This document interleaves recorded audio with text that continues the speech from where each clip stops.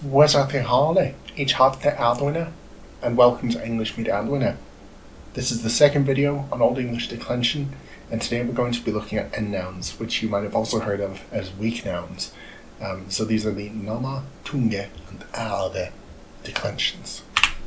So N-Nouns, these are traditionally known as weak nouns from the Brothers Grimm's terminology. As I pointed out last time, they like the words strong and weak, and they use them in all sorts of places. They use them for nouns, they use them for adjectives, and they use them for verbs, which is kind of confusing.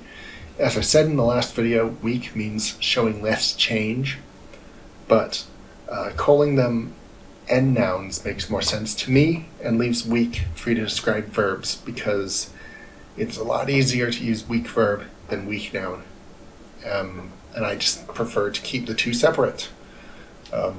So the N-Nouns, as the name suggests, are characterized by an N, which is present in most forms. There's very little influence of the N-noun declension on modern English. Most nouns simply became regular S plurals, regular strong plurals. If we go back, nama, tunge, ēage, these are name, tongue, and I. And in Old English, all of these were N-Nouns, but in modern English, names, tongues, eyes. So very little influence. It remains in the word oxen, the only word that is still like this. And it's also the source of the N in the irregular plurals like children, brethren, and so on and so forth. Those might be the only two that are actually like that, but those are the remains of the N-Nouns in modern English. These are much more similar across the three genders. However, there's still slight differences between the declensions, which we'll notice, and most forms end in on. So let's look first at the masculine. The singular endings, nominative a, genitive on, accusative on, dative on.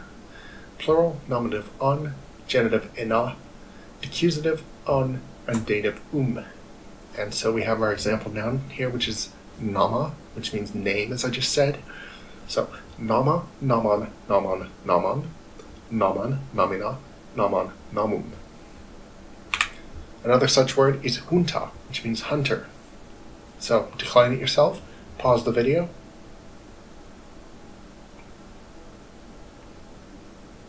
So the correct answer is singular. Hunta, hunton, hunton, hunton. Plural, hunton, huntina, hunton, huntum. Moving on to the feminine. Notice that this is very similar to the masculine one. The only difference is that the singular nominative ends in e instead of a. Now luckily this means that you can see the difference, but all the other forms are exactly the same. Nominative e, genitive on, accusative on, dative on. Plural nominative on, genitive ēna, accusative on, dative So our example word is tunge, which means tongue. So tunge, tungan, tungan, tungan, tungan, tungena, tungan, tungum. Notice that I'm saying tunge and not tunge. So you say the G. It is not tunge, it is tunge. That's irrelevant, but just making that note. Another such word is hjerte, which means heart.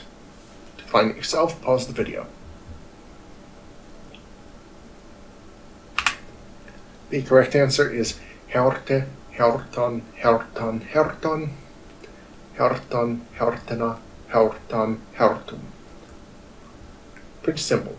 Very similar to the masculine one. Just note that e. And the last one is, of course, the neuter, which is the ēage declension. And again, notice this is very similar to the feminine one. The only difference between it and feminine is that accusative singular, it's also e instead of on. So that's the only difference. All the other endings are the same. So singular, nominative, e, genitive, on, accusative, e, dative, on. Plural, nominative, on, genitive, ēna, accusative on, dative In the plural, all three of these are exactly the same. It's only in the singular that they differ. So our example word is ēage, which means I. So we have ēage, ēron, ēage, ēron, ēron, ērena, ēron, ērum.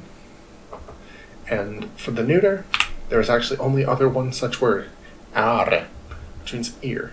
Declining yourself, pause the video. So the correct answer is ēare, ēran, ēare, ēron, ēron, ērena, ēron, ērum. So final thoughts. Because all three of these declensions are so similar, be extra careful to learn them properly. They are like one ending apart from each other. So just be sure.